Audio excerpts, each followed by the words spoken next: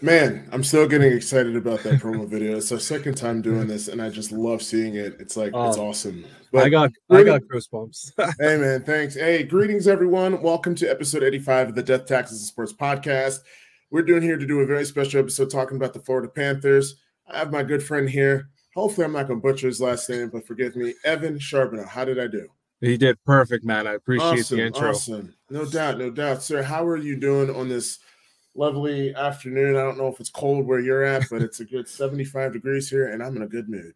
Oh, we're sunny and warm where I am, man. Enjoying my Saturdays just like you, brother.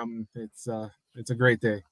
Awesome, awesome. And how we came about doing this episode, I had wanted to do one for the Florida Panthers because this type of run by your team, a team that was 1 point away from not making the playoffs, to beating my Boston Bruins when we were up 3-1, we lose overtime. Then you guys go on an incredible run, winning 12 of your 13 games.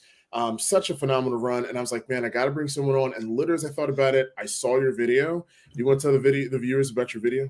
Yeah, no, I'm just like anybody else, right? When you think something good's gonna happen, you want to get that moment, capture it. As soon as we went on the power play there with 2 minutes to go, I was like, I got to get this on video. You never know what could happen, right? And then lo and behold, Kachuk comes around that net and just buries it. And just the sensation and the rush of 27 years of just being lost out in the NHL world.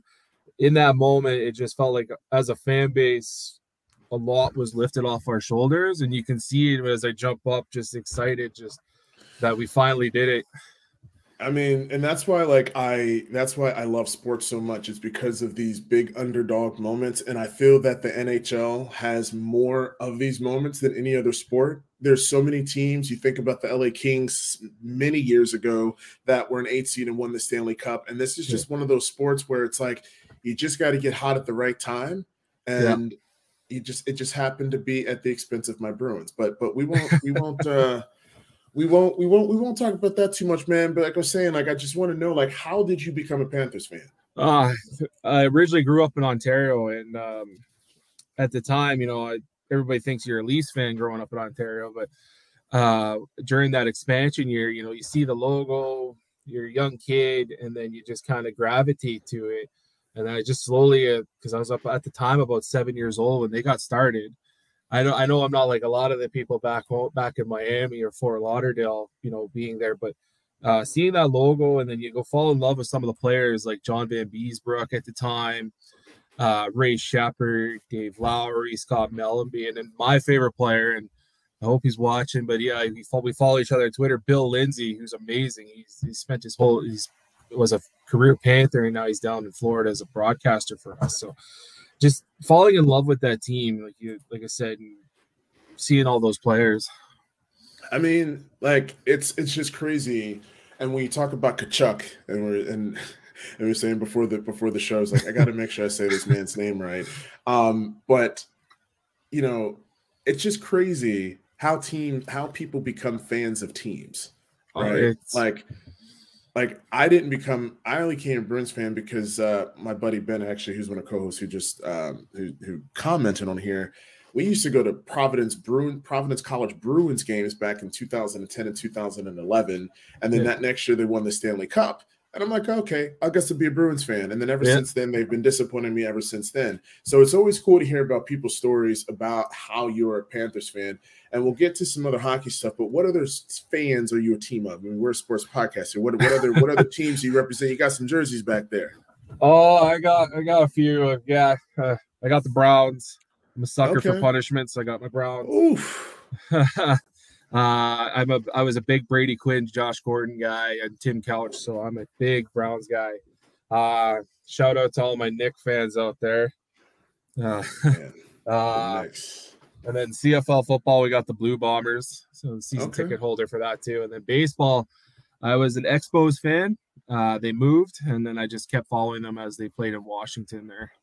Okay, I have a feeling that that Montreal is going to get another baseball team. I have a feeling. I've been telling everybody, I think all the professional leagues, as crazy as it sounds, with the money that you can get from expansion, you'll see the big four all get the 36 teams. Yeah, I mean, it's going to happen. I mean, they were talking about, I know we were going to talk about hockey, but since you mentioned Montreal, there was an article that came out in The Athletic that talked about Montreal and this ownership group that has put a lot of money forward to try to get one of those expansion teams. And after reading about it, I'm like, you know what? Montreal, I think, would be a really, really, really dope market to definitely get baseball more in Canada, because I definitely think there is a market for it.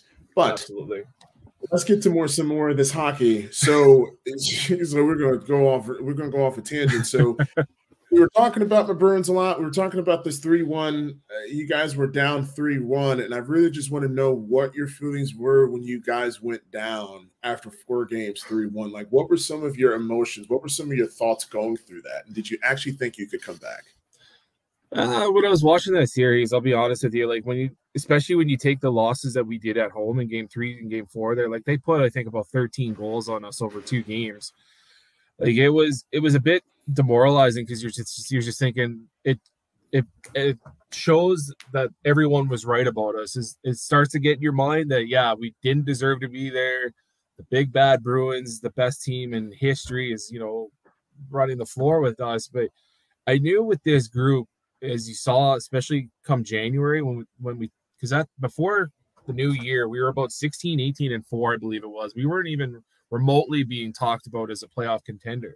But come January, we started to get hot, and you could see during January, February, March, and April, the way we played, that there was a real possibility that if we could turn it around, this was the group to do it, because we were one of the hottest teams starting January 1st in hockey. I think we had the second or the first best record in the new year heading into the playoffs.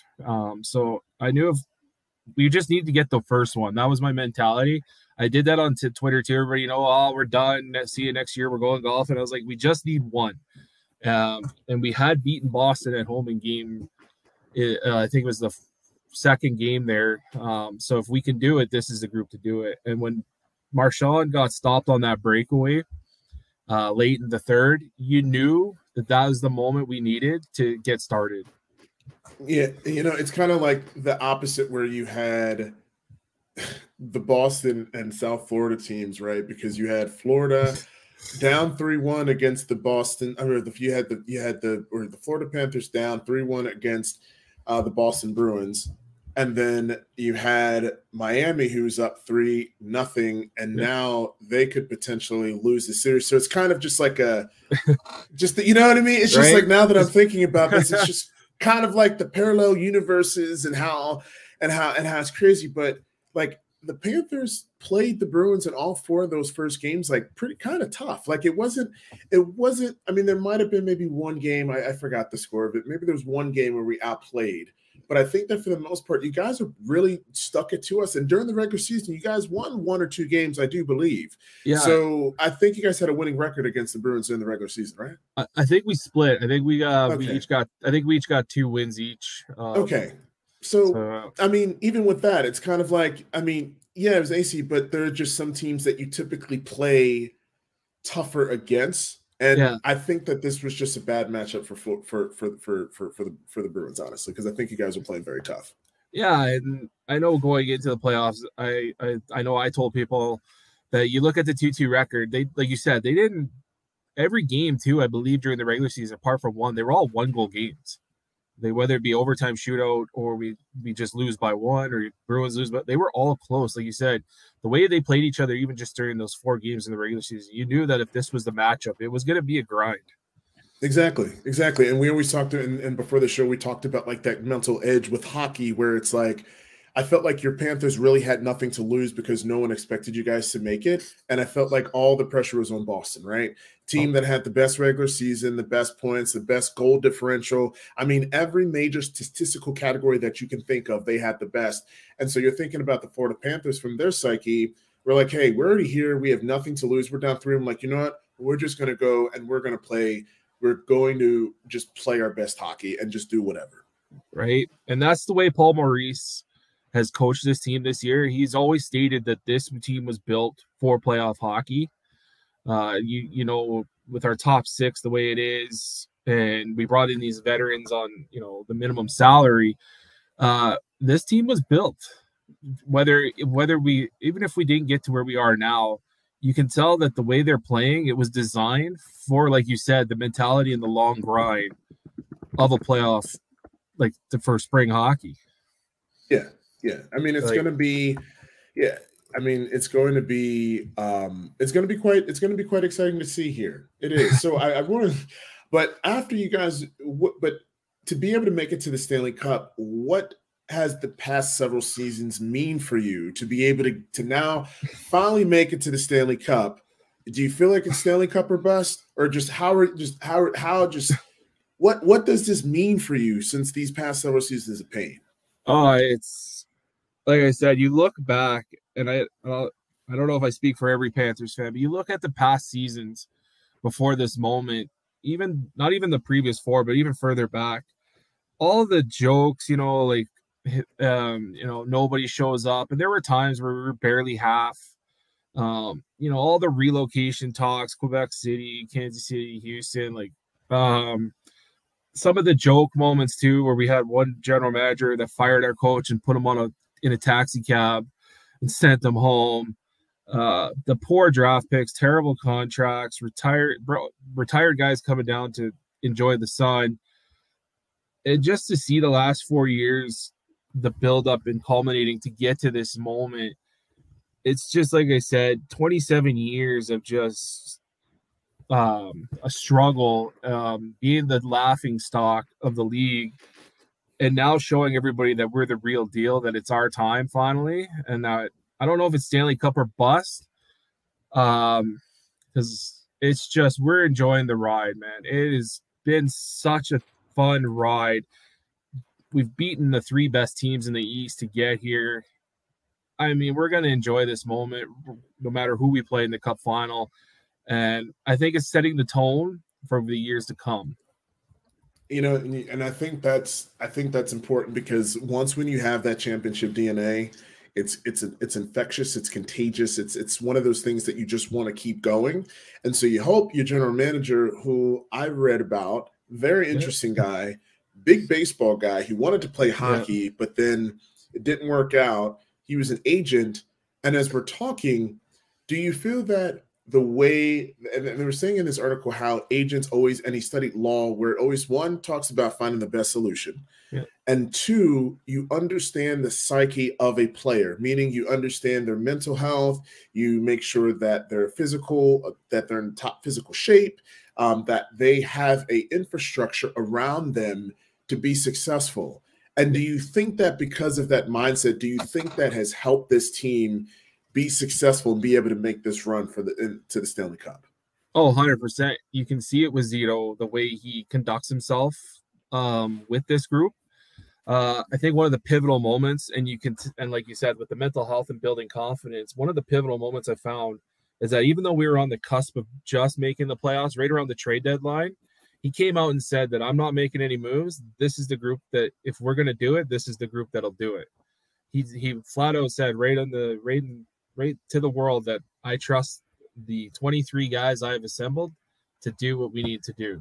And you can see with the coaching staff and management, you can see it with the players, that they have bought in, like you said, into this culture that as a group, there's nothing that can stop us. And they're playing that way. And, you can see that the time that they do the transitions between their lines, you can see that they're skating with a level of confidence. Sometimes bringing in a new player can really destroy the chemistry or the synergy within a team, because when you're bringing in a player at the trade deadline, they didn't necessarily go through the same type of battles as you guys were when trying to be able to build the synergy, trying to come together as a team. And I think that this is one of the greatest comeback stories, I think, in sports history, when you're talking about a team that was literally 1 point away from missing the playoffs. No one was talking about them. And no disrespect, but it's in South Florida. You don't necessarily think about hockey in South Florida. No, it's especially down in South Florida. But like you said, we were 1 point out, and for that one night when the Chicago Blackhawks beat the Penguins, I think I speak for all Panthers fans. We were diehard Blackhawk fans that night to get us in. But yeah, that's the thing about our team. Like, we're, like you said, even though we're in South Florida, a huge market, we're not spoken about a lot. We're quiet. We're hidden down there because you got the Heat, you got the Marlins, He had Tampa Bay winning, cups, and we were always just quietly just hanging around and waiting for that right opportunity. And to see it this year, and it all started, and I know Calgary fans are going to hate me. It all started when we got Tkachuk. He got traded in 20. Did he come the in summer? 2020? Was it The 2020? summer I believe before. He came? Okay, yeah, the last summer before. Yeah, yeah, and let's talk about this guy Tkachuk, because there's been a lot of talk about him in the hashtag Time to Hunt. Give him a shout out to your Panthers fans. Why don't you tell our viewers a little bit about this guy, because this guy has a very interesting story, and he has made some of the craziest goals at the most clutch moments. Oh, he's what, 24, I believe, 25, and just he plays like, with a passion, a grind. He's not afraid to get hit, give a hit, go to the net, get in your face, get punched in the face. Like, he chirps. I find he talks a lot and he chirps, but he backs it up, and you can see in the way he plays, he's willing to put everything on the line. Like you see in this playoffs, like he's diving at pucks, he's blocking shots, he's getting into the corners, and just quietly taking over games with his scoring. Like you said, just it's amazing, because when we traded him for last year for him, it shocked the organization, because you lose a guy like Huberdeau, who had been there from day one since we drafted him. He was one of our key components. Mackenzie Weegar, who loves the city.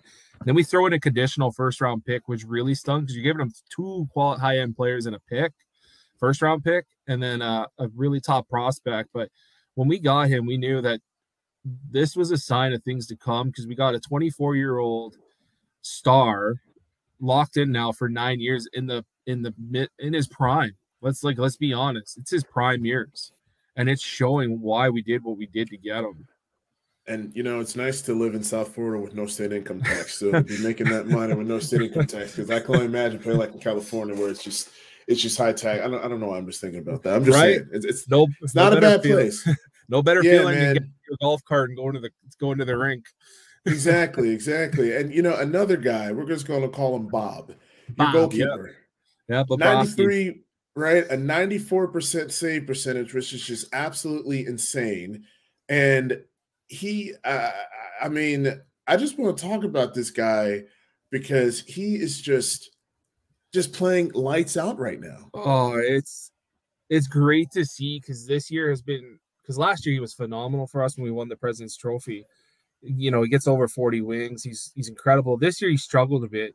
There were some injuries, he just wasn't quite himself all year. And thank goodness we had, Alex Lyon and some guys coming in behind to help fill that gap while he was trying to get it sorted out, because there was games where, it just didn't seem right.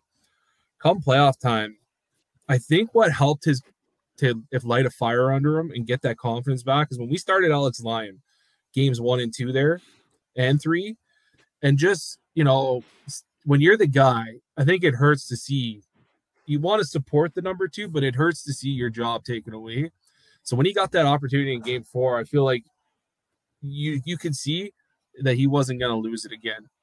And the way, like you said, he's playing unbelievable right now. This is why you get a guy like him for these moments, and it's great to see him turn it around after such a struggle this year.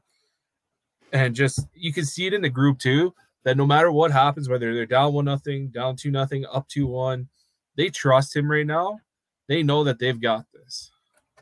Yeah, and I think that it really just be paramount to Zito. And I always think of Zito, I always think of Barry Zito, the baseball player from the Oakland days. I can't help but think about it. It's crazy the mental type of edge to be able to persevere and to be able to come back, where you're the top guy. You kind of lose your job, then you come back. And I think that that's what just makes this story about this Florida Panthers team so great, because you think about all the different pieces. You think about not making any moves really at the trade deadline, to the story of your lawyer and Zito and your general manager. You think about Bob, you think about just your forwards. It's just every individual has their own story, and how it's gone from the season that you guys had last year to not really being talked about, to finally being able to make it to this type of moment. So Looks like we got a question here. So there's two questions. So what type of feelings or emotions would you feel if they made the incredible run but lost the Stanley Cup? Like, I mean, like, it would sting. I'm not gonna lie. Anybody that gets to the peak, the pinnacle, right? It would hurt, but I would be just be happy. I would look back, like you said, on the season we've had, being not even talked about, to the incredible run getting into the playoffs, to, you know, beating the best team historically in hockey. Then we go into Toronto and we win every game on the road in probably one of the tougher Canadian markets to play in. And then we sweep Carolina, one of our biggest rivals. Like, I think if and I'm just saying if we weren't to win it, I would still be I'd be hurt, but I'd be incredibly happy with the season we've had. Okay. All right. I mean, that's facts. And then just another question from our esteemed co-host. Do you feel more confident? Who do you feel more confident going against, Dallas or Vegas? And I think that's a good segue into the next segment. I think right now the way we're playing, right now, I definitely would like us to play Vegas, because Vegas plays that similar style to Boston. You know, they can grind it out. And I think just the way we're playing, I think we'd match up well with both teams. But the way it's going right now, it looks like we're gonna get Vegas. Like, I'm gonna be honest, Stars fans, don't be mad at me, but it'd be tough to come down 3-0. But and if they do it, that'd be incredible. But if it's us in Vegas, I think we match up very well. If we were to play them, I think we'd pull it out in 6. But it's gonna be a grind. It's going to be a real grind, that series. You know, a lot of travel. You're going Vegas to Fort Lauderdale, and it's going to be a great series, whoever we play, and I'm looking forward to it. Just like I said, 27 years in the making. I'm going to enjoy this moment. Yeah, you know, and then Vegas being the expansion team from several years ago, them making history themselves. Yeah, I think having two franchises that have had two different paths to ascending to this moment, where Vegas made it to the Stanley Cup, lost to the Capitals fans, or lost to the Capitals. Give a shout out to all my Capitals fans out there. But the way that I look at this Vegas team, and we had an episode back in March with some Las Vegas Knights fans, and the research that I was doing, what I found is that this team is a very balanced team offensively. They didn't have too many players score more than 25 goals. They're very, very, very balanced. And I saw that their shots per attempt, they were 12th in the league at 30.1. Yeah. All right. So it's still in the top half, but it's not necessarily something that has been just absolutely crazy. And I think that they match up with you guys very well, because both of your teams are very well balanced. And it's going to, I want to ask you this question. Do you think it's going to be the team that makes the least mistakes that win? Or do you think it's based on pure skill? What do you think?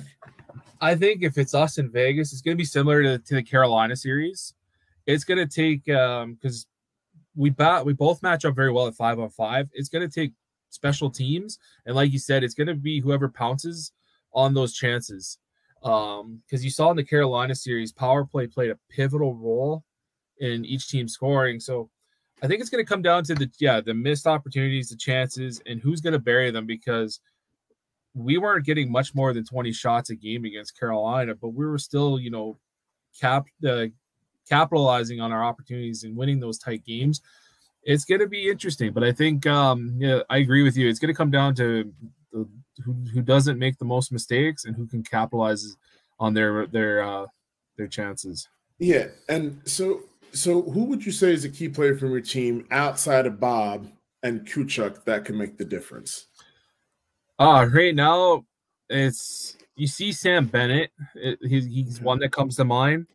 He's hitting like a freight train right now. He's changing games with just his forechecking, and and then you see Reinhardt as well, Sam Reinhardt. He's the top 6 forward playing on the third line for us right now, which goes to show his leadership. That he's willing to take that role for the betterment of the team. That he slide down there. And Anthony Duclair is another one. I think he is bound to break out. He's there every game. He's gotten a couple goals, but I think he's due to break out, and this would be a great opportunity for Duke to just, you know, take over a game or a Okay, series. nice. So that, you know, that's going to be very interesting. I think that the match is probably going to be Vegas, but you never know. Yeah. Dallas could pull y'all in the first round and come back. You just never know. Never know. So they're gonna have crazier things have happened this year, right? Right. I mean, they live to fight another day. I mean, we'll see what happens. I'm very, very, very excited about this matchup with you guys against the Knights. But just kind of finishing up here, speaking for all the hashtag Time to Hunt fans, winning this championship over 27 years, there's got to be some more emotions at the prospect of winning the Stanley Cup. And what's special about it, a lot of people don't realize, it's one trophy. They don't make more of them. No. So they travel, they go from team to team. That's what makes this so special. What would it mean for all the fans? Like, there has to be some more emotions. There has to be some more thoughts at the prospect of it. I'm already getting goosebumps thinking about it. I'm trying not to tear up about what it could mean. It's all good, man. Show your emotion. It'd be it's hard to describe, man. Like I said, I'm getting goosebumps. It would be, you know, we're almost 30 years old. We're gonna be 30 years old this year, and just it would be just the world, man. It would be, like I said, it's a culmination of just hard times, being the laughing stock, always being talked about, being moved, and just nobody taking us seriously. We were always, you know, never thought of, and just it would just be oh man, it would mean everything. If I had the money, I'd be at the Stanley Cup final if I could, but it would just a childhood dream come true. The last time I watched it, I was 10 years old, and to see my team in the cup final again in my lifetime and to win it, it would be so incredible, man. I mean,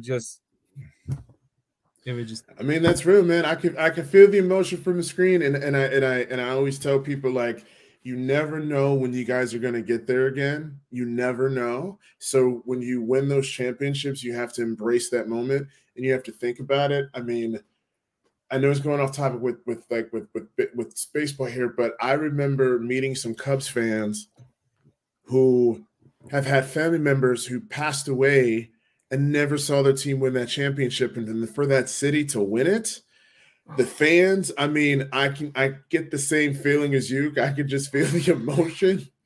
Yeah, and that's what we love about sports so much, because it brings people together through the good times and through the bad. And you know, I mean, man, I'm pulling for y'all. You know, I know y'all beat my squad, but I'm pulling for y'all just because I love the emotion that you have. But before we wrap up, is there anything else that you want to say to the Time to Hunt Nation here? You got the floor. It's all you. To all my Panthers fans, it's incredible. Let's enjoy this moment. It's 30 plus. It's 30 years as a franchise, 27 long years since we've gotten to this point. Let's keep supporting the guys. Let's give them everything we can. Show up to the rink. Let's let them know that they can do this. We know they can. And let's just be ready for whatever comes and enjoy this moment. Like, it's a culmination of a long time coming, and let's really just let's enjoy it. Let's enjoy the ride. Hey, it's been one hell of a ride. Hey, cheers to that, man. Cheers to that. And so, sir, I appreciate you coming on. I look forward to seeing how you guys do game one, assuming that they play Vegas. We'll see what happens. Dallas is a pesky little team. We will see. But every guest that we bring on the show, we like to give them a time to say, are there any projects that you work on? Is there anything that you would like to tell the viewers, your Twitter, so people can follow? I got my Twitter handle here. It's F53Vander. I'm hoping to start a podcast or sports shows, but I'm definitely I tweet out about it a lot. I do different, like I'm the Manitoba Twitter captain for the Panthers. I do video editing. I'm sure some people have seen it.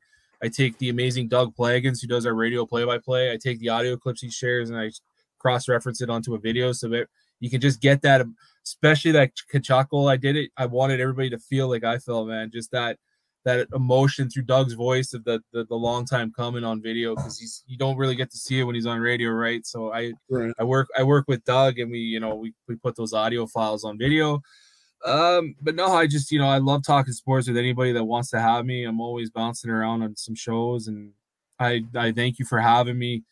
This was great. Like I said, I got goosebumps from the video and our discussions here. Thanks for giving me that floor to share the passion of the Panthers. And I'm hoping that, we'll do no this doubt, again man. at some time. We'll definitely have to bring you. We'll definitely have to bring you back on. Maybe talk a little bit of NHL draft. NHL draft is going to be very interesting. Blackhawks got that first overall pick and got that talented kid whose name I do not remember, but that's going to be interesting. But we'll talk about that a different day, sir. Glad to have you on. The one thing is that sports is my passion for a reason. It's these moments because people, it's just you think about how bad your teams can be, and then you're sticking through them through the good and to the bad. I'm hoping my Denver Broncos can not disappoint this year. But we'll see. We'll see if Russ can cook. I don't even want him cooking. I just want him to make the ingredients. He can put the ingredients together. So you and me both, man. I got Deshaun, hoping this is our year. So man, and real quick, how are you feeling about Deshaun, man? How are you feeling? He's been out for 2 years. I'm gonna give him a little bit of slack. I'm gonna give him a little bit of grace, being out for so long. But how are you feeling? I feel great. I think last year was like you said, 2 years rusty. I think this is our year that he comes around and we see the old Deshaun. We got him the weapons now. It's up to him. There's a chance that we might sneak a D-Hop and then have it Amari and D-Hop. Come on. There'd be no excuses. That would be lethal. And then your running game is, top notch. So unheard of with Nick Chubb. Like you just hand him the ball, right? Yeah, and then still with Kareem Hunt and Dearness Johnson, I still think you guys have him. Kareem's gone. We still got Johnson. There's talks we might get Henderson, the former Rams running back there, to slide in at the 2 spot. Really? Where did Dearness Johnson go? I didn't even know that. I'll have to look that up. Kareem's gone, but we might get Henderson to fill behind. Hey, good stuff, man. But hey, make sure you guys give out. Go ahead. No, I just want to say thanks again for having me before you close out here. No doubt. Make sure you give Mr. Evan. I'm not even going to try to butcher his last name again. Charbonneau. There we go. Ready to go. Make sure y'all check out Evan Charbonneau's Twitter account at 53Vander. I fully endorse it. To all of our fans, to all of our listeners, we appreciate all the support. Good luck to the Florida Panthers. And until next time, y'all be safe.